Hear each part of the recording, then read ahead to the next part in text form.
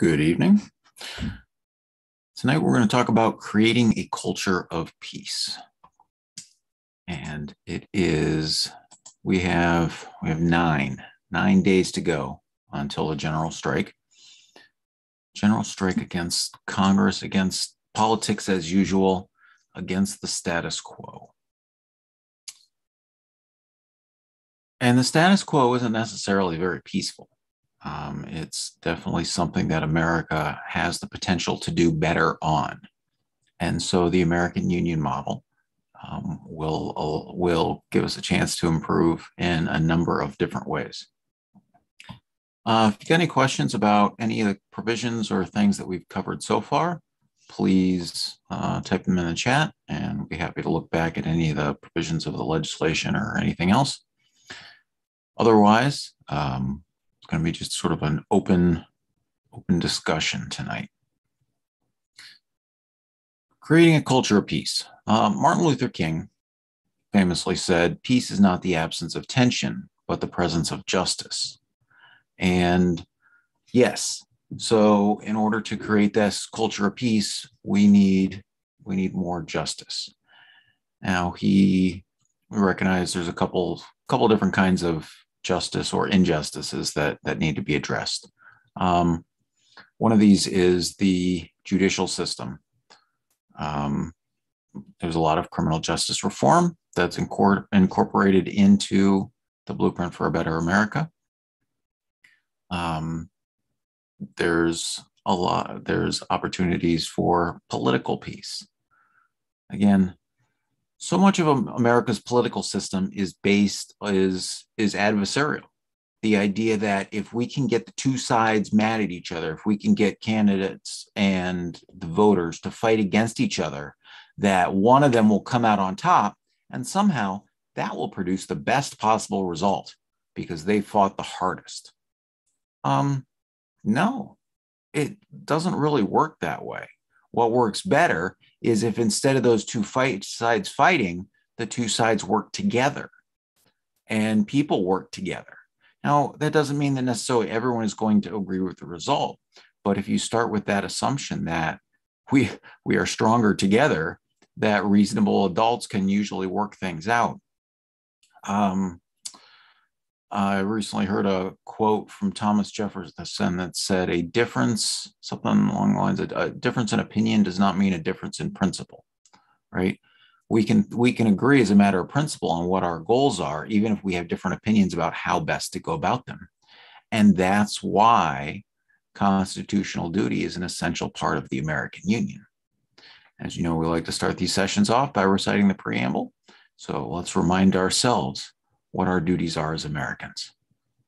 We, the people of the United States, in order to form a more perfect union, establish justice, ensure domestic tranquility, provide for the common defense, promote the general welfare, and secure the blessings of liberty to ourselves and our posterity, do ordain and establish this Constitution for the United States of America.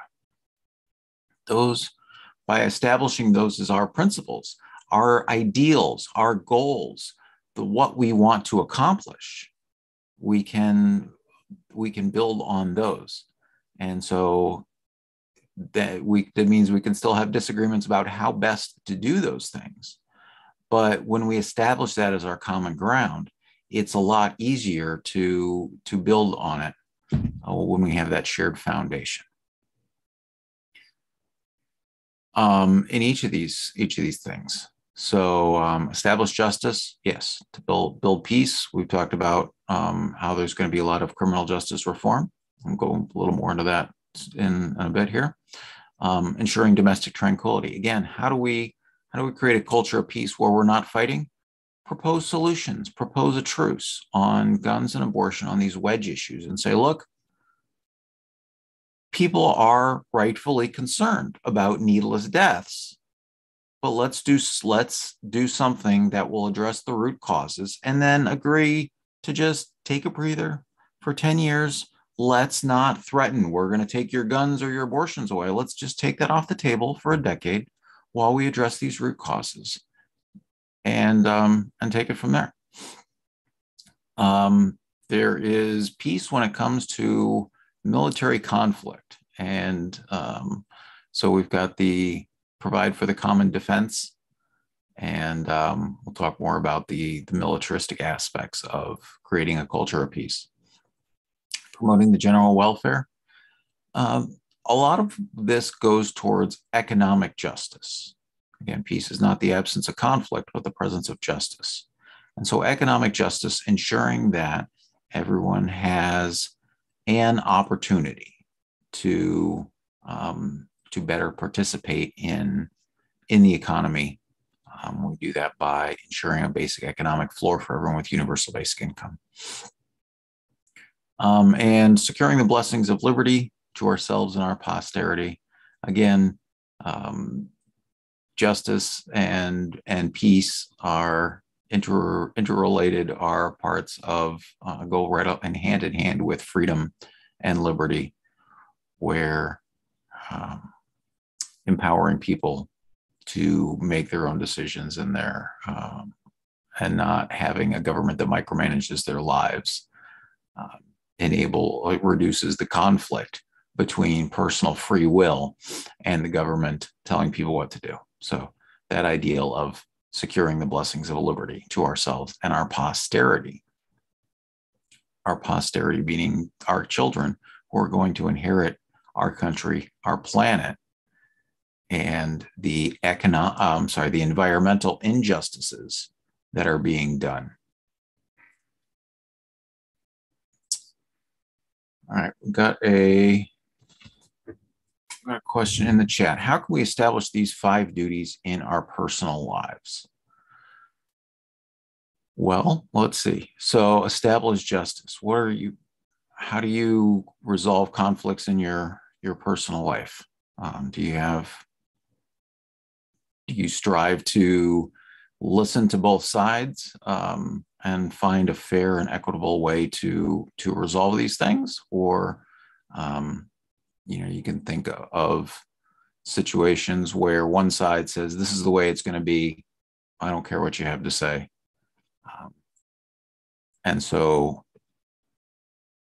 when we think of the criminal justice system, thanks to shows like Law and Order, right? We think of trials as an essential part, despite the fact that 97% of guilty pleas come from plea bargains and not through actual trials. But what is the purpose of a trial? The purpose of a trial is to show both sides, to establish the fact and try and establish what has really happened in the pursuit of justice. And so in our own lives, we can look for ways that justice is out. We can make sure we're hearing both sides and look for ways to better establish justice. Ensuring domestic tranquility, again, would be being active in your own household, of trying to de-escalate conflicts, trying to make sure that everyone feels like a valued participant. Providing for the common defense, protect yourself, your others, your family. So these are duties. Duties are relative. That's one of the things that sets duties apart from rights. Is that a right is supposed to be absolute, unquestioned. This is the way it is. It is a blank check that says, this is my right. You owe me acknowledgement of this. You owe this to me. Whereas duties are relative. So again, going back to the providing for the common defense, I want to defend my family, but my duty to do that is relative to a number of things like time and space and so on, right? My duty is different depending on whether I'm walking with my kids in the park and I'm right there, or I'm 5 miles away at work, or different things. It's relative. But providing for the common defense, looking out for the people who are in your family. I was talking with my kids recently about Cuba's their new policy of basically defining a family as a group of people who love each other. I tried to come up with a definition of a family one time. And the way that I came, the sort of the scenario that I envisioned was your family are the people that you would share your resources with until you got to the point they couldn't be shared any longer. And so you imagine a scenario where, um, chaos, civilization is breaking down, and you've got a certain amount of food and resources and stuff in your home, and people keep knocking on the door asking if they can come in. And the people that you would let in, that's your family, however you define it. Can be friends, could be, any people who add value to your life in a way that you'd share your resources until you couldn't anymore. So family is however you define it. Creating a culture of peace. Promote the general welfare. Shop local. Try and benefit the economy around you. The economy doesn't work unless people spend money, which is why universal basic income is an essential part of this legislative package, to make sure that money is circulating in the economy, and we're creating a trickle-up economy instead of a top-down, trickle-down economy.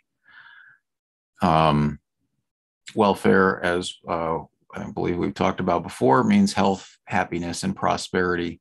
So besides promoting prosperity, promote health and happiness as well. In Buddhism, there's the 8 principles or 8 ways or something, I forget exactly, but one of them is seek right livelihood.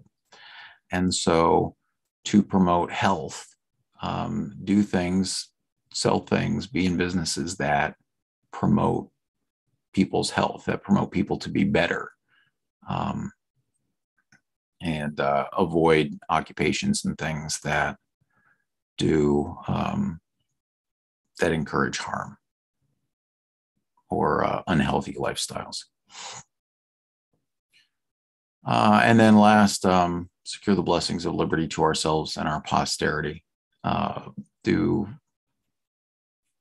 ensure that people respect people's liberty, respect the fact that people will make decisions that you may not necessarily agree with, but that are their choices to make. And that is what it is. So, all right. Well, hopefully that answers that question. All right. So we're going to talk about creating a culture of peace and political peace, especially. Again, the goal of the American Union is to be the calmer heads that prevail, that instead of political parties try and destroy the peace, try and demonize the other side, try and make the other choice on the ballot look so evil, so terrible, so unpalatable that you've got to vote for the lesser of two evils. And instead, the American Union is trying to offer a constructive alternative to create a solution that both sides can agree on, both sides can find acceptable. And just as importantly, creating a new team. So where Republicans and Democrats are extremely polarizing, we can create a new team, an American Union team that are conscientious objectors to this idea of partisan politics, that refuses to take sides, but instead focuses on putting policy or partisan politics.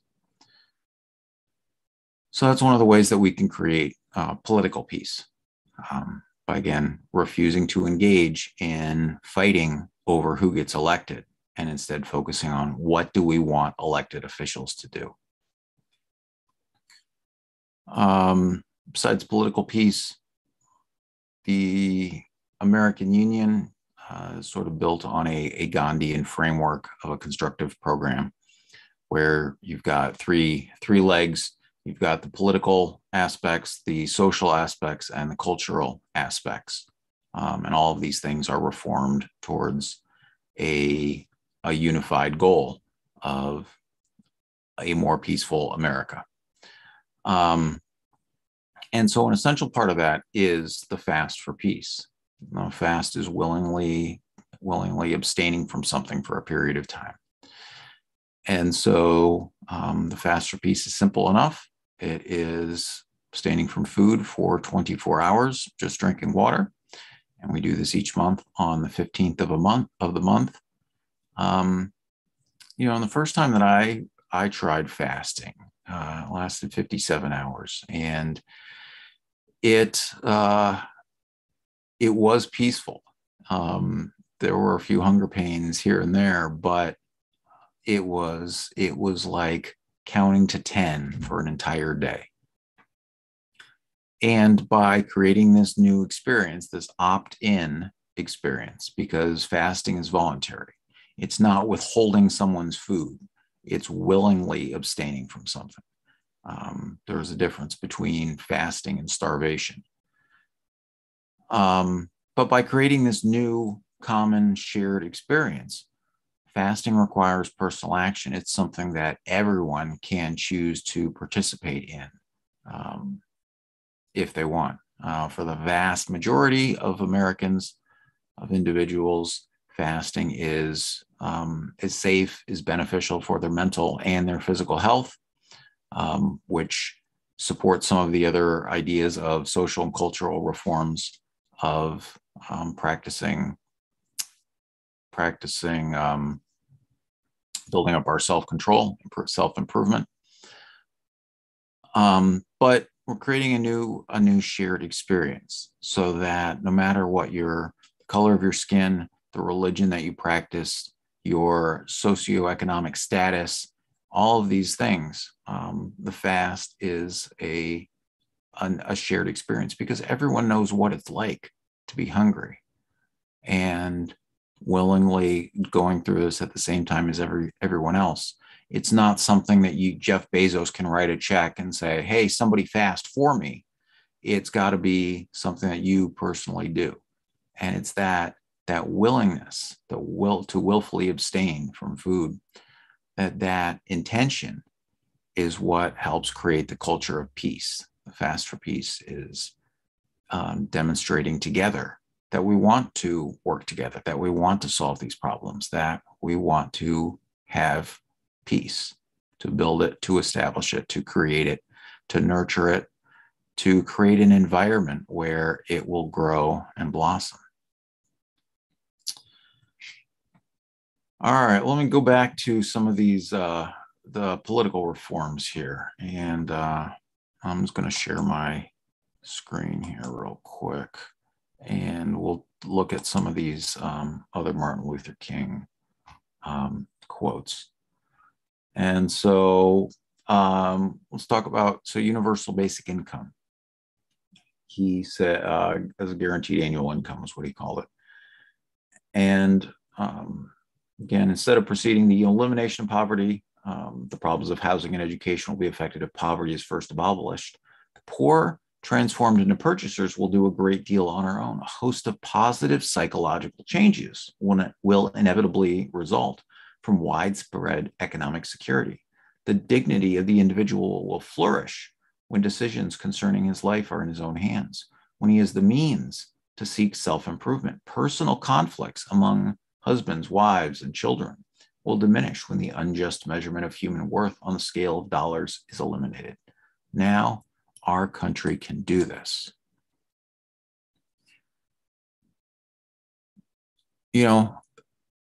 I've been recently listening to J.D. Vance's his Hillbilly Elegy, and listening to the conflicts that he observed in the Appalachians growing up, and while at the same time recognizing and observing how much poverty is a widespread problem there. And poverty creates a lot of economic stress on people. If you don't feel confident about being able to pay your rent or put food on the table or buy presents for your kids at Christmas time, these things create a general atmosphere of stress. And when you're under stress, you're this is the sort of the flight or fight reflex. And so establishing that basic economic security for everyone, as Dr. King said, personal conflicts will diminish when we can address those kind of root problems. What are some other problems that will be addressed? We're going to talk more about universal basic income next week, but you think of crime and that injustice. Poverty is a major driver of crime, right? Which makes sense. If you don't have much to lose, then why not go out and, what's the risk, your risk of punishment, incarceration, whatever. It feels less important. And so, yes, creating a culture of peace, universal basic income will reduce crime and other conflicts. We'll also reduce war by ending the endless wars. And let's go back and see what Martin Luther King had to say about that. He talked about how, as we've increased our troop commitments in support of governments which were singularly corrupt, inept, and without popular support. You can see this in a number of places around the world where the United States does this, where we ally ourselves with governments which are singularly corrupt, inept, and without popular supports, in order to, well, I guess I'm not entirely sure what, but this is not this is still going on today. The way that we've destroyed families, destroyed villages, impacted cultures especially around the Middle East, where we have, as he said, we've destroyed their land and their crops. Now there's little left to build on save bitterness. We must speak for them and raise the questions they cannot raise. These too are our brothers. And so creating a culture of peace means speaking for those who cannot speak, making sure that they're represented and looked after and included, and that justice is for all, not just those with money, the loudest voices, any of those things. And this is especially true in global conflicts, where we are,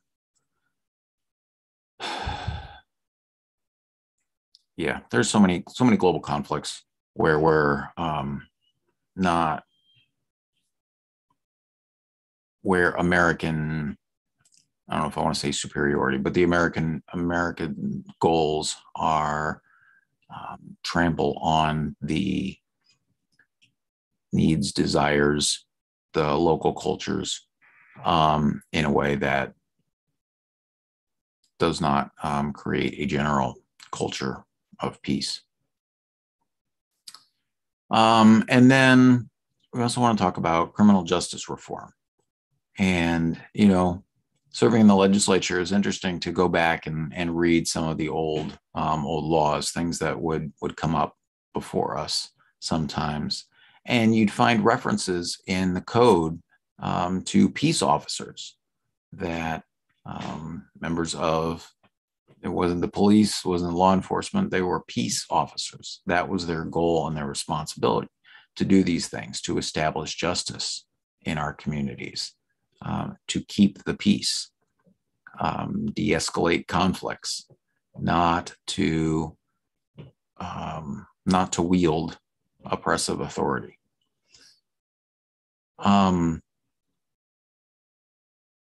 Our criminal justice system also creates a lot of unnecessary conflicts, problems, where many people have recognized have talked about, for example,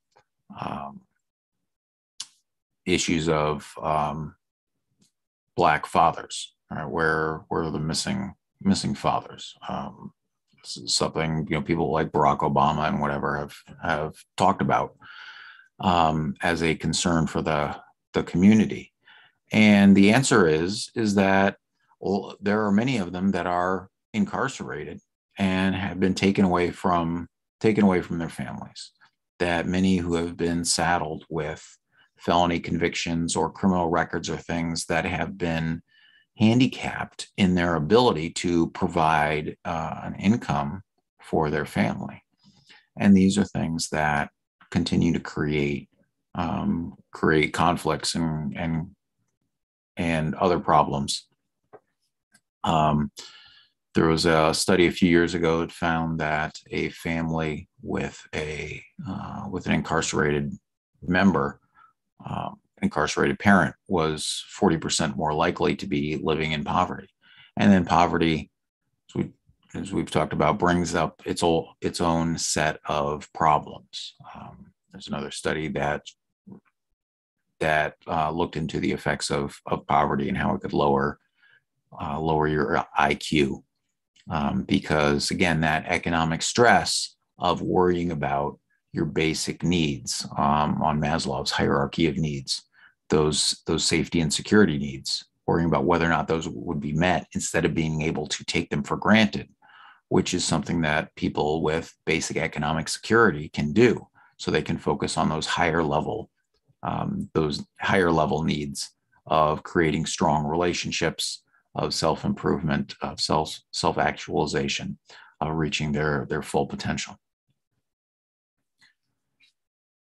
And so those are some of the ways that the American Union model can work to create a culture of peace. Question in the chat: will establishing these duties in our personal life help move us towards the solutions proposed in the Blueprint for a Better America?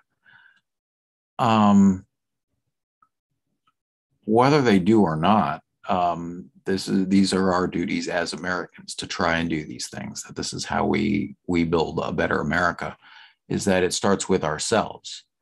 And when there's this shared perception, this shared goal, this shared vision of an America that does these things, then it becomes so much easier to accomplish when we all agree on what our goals are. And we're fortunate that the framers laid out gave us a clear mission statement of 5 duties that we should focus on. So by living them in our own personal life does help improve, does help advance this model of widespread adoption of this idea, of this concept of the American Union model of accepting these duties individually and as a country, and then moving ourselves forward. That difference in opinion does not have to mean a difference in principle. That those shared principles can lead to a shared vision and building a better America. I think that's probably most of what I have on the agenda for tonight, for creating a culture of peace.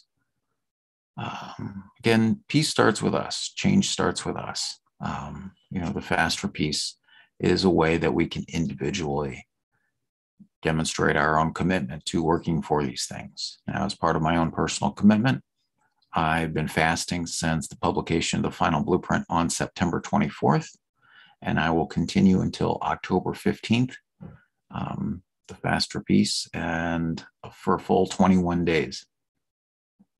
And I'm feeling pretty good. A little tired today, not too bad.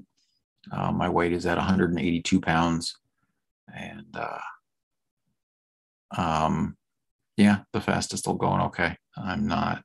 It's day 13 for me, and it's it's not become problematic yet. At some point, it will be more unpleasant, but I'm still in the good spot. Final thoughts on creating a culture of peace. Look, we can do this. There are a lot of industries, a lot of companies, a lot of political parties that are invested in creating conflict. I'm reminded of at the end in World War II, not long before the British left India and turned it over to the Indian people. They were actually bribing Muslim religious leaders to preach against the Hindus. That they were sowing conflict to keep people divided. And again, there's a lot, especially as we're watching all these negative campaign ads on TV and the internet and everything at this time of years. There's a lot of energy into creating a negative space, into creating conflict. And we don't have to play that game. They can try and make us angry. But if we are committed to working for peace, we can decline to do so. We can instead focus on what it is that we want to accomplish instead of trying to accept and instead of trying to instead of being drawn down into the political swamp that is partisan politics today. So, all right. Well, with that, I think we're going to wrap it up at this point. And tomorrow we're going to finish out Title 3, the last section on improving America's moral standing in the world. So if we want to create a culture of peace, which we do, we as a nation can be a better example on the world stage. We can lead by example, as talked about yesterday with nuclear de-escalation, that we can lead by example and not necessarily not wait for anyone else. And so tomorrow we'll talk more about some of the ways that we can lead by example, that we can be a better role model for the rest of the world. So, all right, with that, thank you. And